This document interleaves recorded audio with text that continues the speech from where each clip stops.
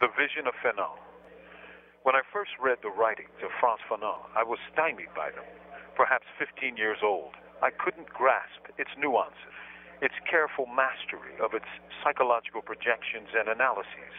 What came through this teenager's mind was its intense anti-colonialism and the determination of the Algerian nationalists and the Algerian people to fight the foreigners, the colons, the settlers' unbridled cruelty, unchecked racism, and an exploitative spirit that sought to crush not just the people, but their very culture, history, religion, and their sense of nationhood.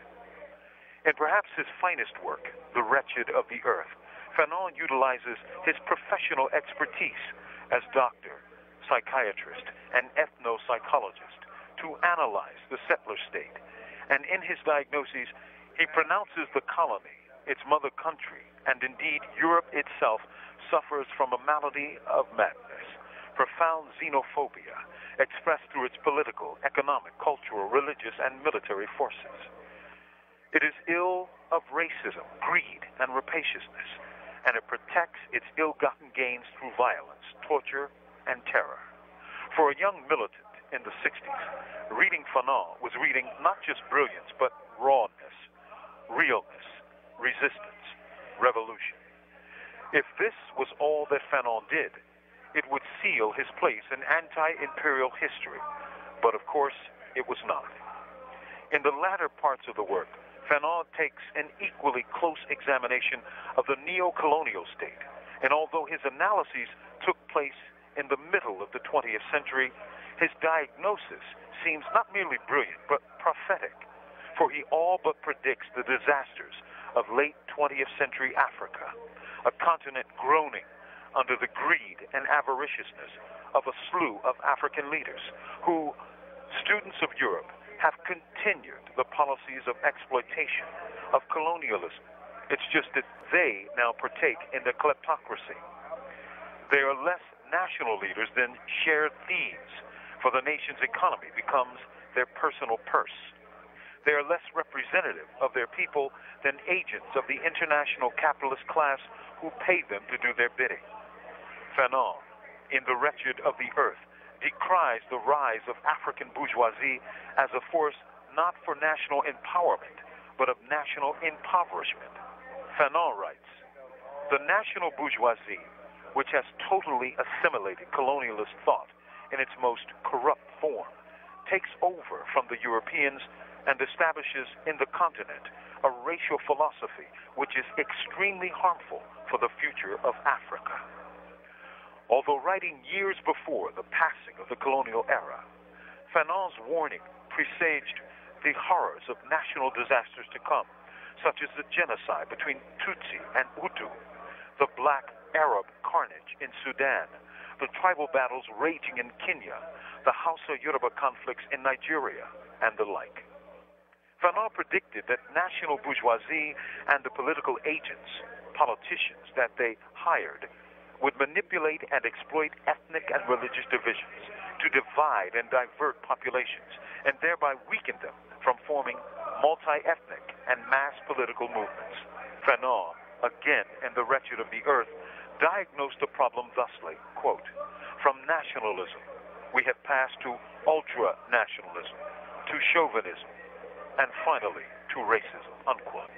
Fanon foresaw Rwanda, Sudan, South Africa, and beyond if national and continental leadership did not seriously strive for intercommunal unity.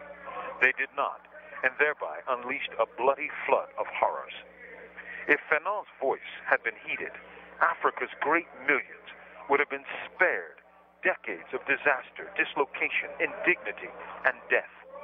But as we all know, his voice, no matter how prescient, was not heeded. And we are all where we are, here.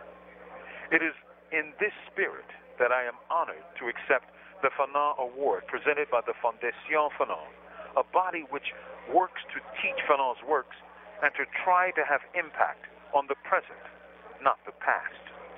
I am honored because Dr. Frantz Fanon was not merely a doctor, a psychiatrist, an ethno-psychologist, essayist, editor, journalist, and anti-torture worker. Fanon was a revolutionary. He slept 4-hour nights and used every ounce of his energy to give life to the anti-colonial struggle.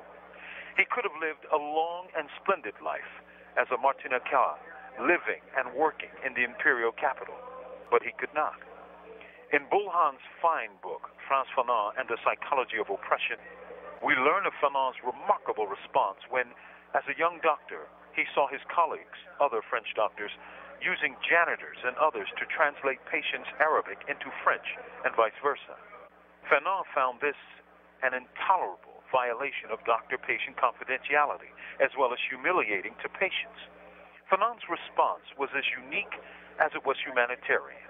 He studied and learned Arabic so that he could converse with his patients at Blida Hospital in Algeria. His fellow professionals took umbrage at this move and labeled him Le Médecin Nègre, or Dr. Nigger. Such insults didn't bother Fanon in the slightest. He had work to do and little time to do it. Ill, exhausted, he rose from his sickbed to fight the fight that would not wait. In one of his last letters, he wrote to a friend, Monsieur Roger Taïeb, the following: "We are nothing on earth if we're not, in the first place, the slaves of a cause, the cause of the peoples, the cause of justice and liberty. I want you to know that even when the doctors had given me up, in the gathering dusk, I was still thinking of the Algerian people, of the peoples of the Third World, and when I have persevered, it was for their sake. Mesdames et Messieurs, mes amis de Fondation Fanon, voici le révolutionnaire, Monsieur le Docteur Frantz Fanon. Je me suis très honoré avec l'association dans la Fondation. Merci, mes amis. Pour la vive des Fanon, vive Fanon. Dans la nation emprisonnée, ici est Mumia Abu Jamal." These commentaries are recorded by Noel Hanrahan of Prison Radio.